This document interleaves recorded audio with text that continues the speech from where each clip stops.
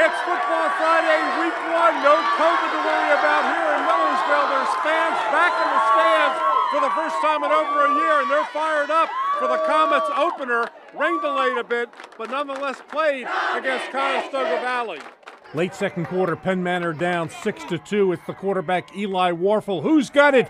It's Warfel keeping it, getting a great block and going in for the touchdown to put Penn Manor up 9-6.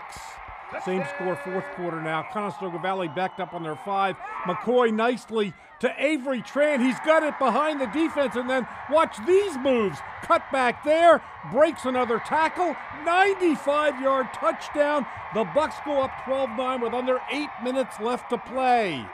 Back come the Comets.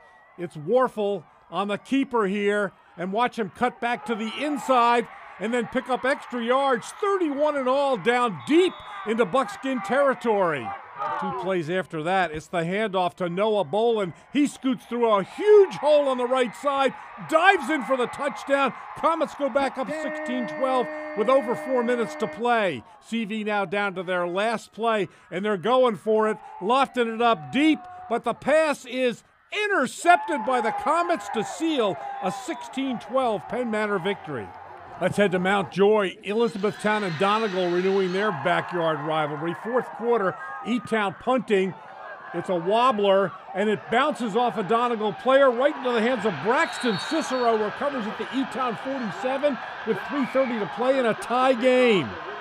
E-Town driving down the field now. It's Josh Rudy rolling, and finding Cicero behind the defense, and he'll take it all the way down to the Donegal 6, 32 yards.